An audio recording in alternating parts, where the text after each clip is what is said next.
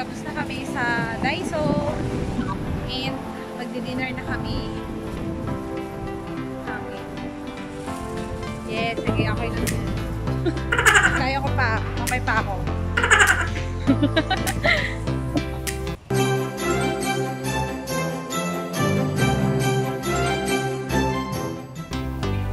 Nahanap namin yung steakhouse. Somewhere here in Dotonbori.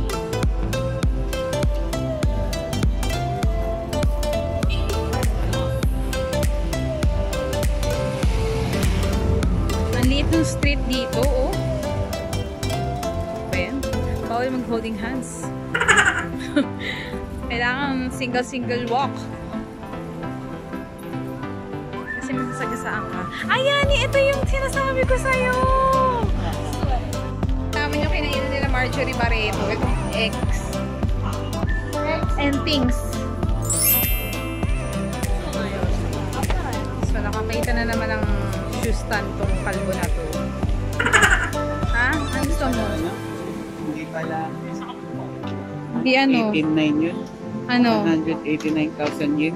Wow! G-bar! What? Ito ba? 189,000 yen? So, magkano yun?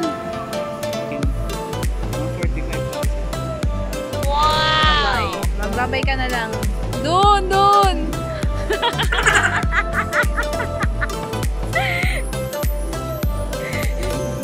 See you next time! First time namin dito sa lugar na to. Alam mo yun, sa loob ng or labas ng Dotonbori. Ang dami, oh. Sobrang dami mo ano. Anong tawag sa lugar na to? Saan? May tala namin. Ang tagal, ah. So, this is the place. IKINARI steak. Get in.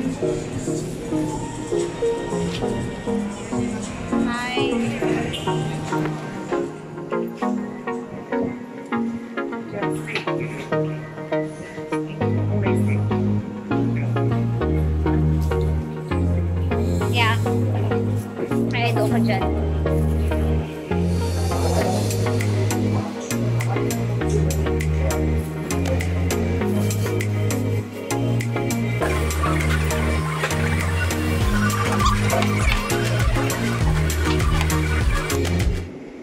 Ito rin pinaka-popular sa kanila. Sorry. 1,200. 300. One. Okay. You have rice? You have rice? No, without rice for the price. Separate rice. Soup. Salad. One. One? Yes. Okay.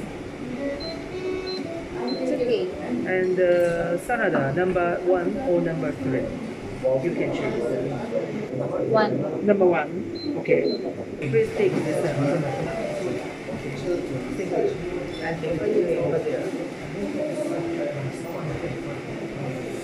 And layer, medium, well done. Well done. Well done. Okay. Thank you. Hello. So, yun na. Yun ang tama para na pag-order. Super gutom na. Ngayon ay 6:30 na ng gabi. Pero may liwanag pa sa labas. Thank you. So, ito na yung Diyos ko salad niya. Baka mahal din. Tayo natin si Yani kasi babayad pa siya. Ano? Ito na yun. Yan na yun. Yan na yung salad. Ito yung mga nasa harap namin. Mga different types ng dressing. Yan, balsamic. Very delicious pepper dressing. Talaga lang, ah. Wow! Ito naman. Very delicious onion dressing. Wow! Kailangan may very. Tapos yung itong parang thermos is ang steak sauce. Yes, only siya. Apron. Sige nga, suot mo. Ang ganda nung kainan, no, please. Ha? Yan na yun. Saan nakakabit? Kabit mo. Sila ba nakakabit? Nakakabit. Sige, sige. Okay. Tum ka na? Yeah. Like. So, I think order ko.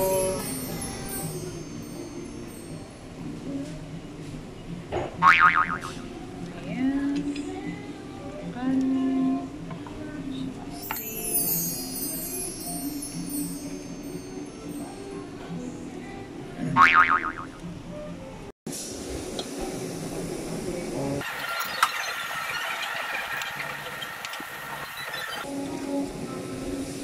So, overall agad. Lambot siya, no? Harap siya. Kahit well done. Wow! Yung sauce nila dito, hindi siya gravy or... Kasi usually gravy, di ba? Gravy may bayad. Ah, pero meron. Hindi siya gravy. Para siyang ano... Ito. Yung steak sauce na ano. Pero para siyang... Yung form niya is parang toyo. Liquid siya eh. Pero okay naman. Bagay naman. Nga lang, kada order mo. Yung meal, wala siyang kasamang rice. So, separate order yung rice. What? Mahal. 350 yen. Rice and salad. Yung salad niya, kakaperamot lang naman. Mahal para sa kanin.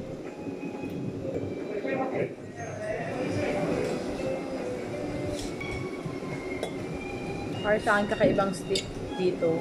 Parang ngayon lang ako yan, may garlic sa top. Wow! Mayroon tayo pang steak. Yan siya, parang liquid, sobrang liquid. Landan. Yan, ganyan siya. Pero nagko-complement siya dun sa steak. Actually, ako lagi akong well done kasi ayoko yung may dugo-dugo. Ayoko ng ganun. Actually, compare sa Pilipinas, malaki na minulan eh. Yung gaganitong steak sa Pilipinas, sa 2,000 pesos. 300 grams? Pesos. Pwede ba ito i-take out?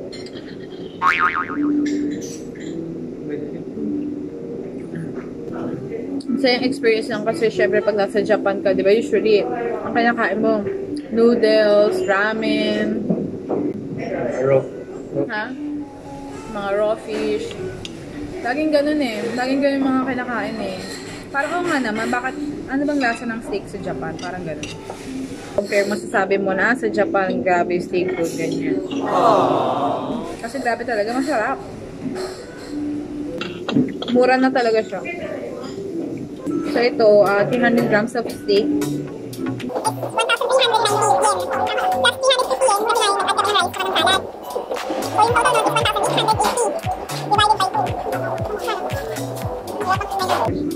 Yung sayani naman, yung kinain niya, 285 grams. 285 grams na rib eye. Yung sa akin, $10 natin.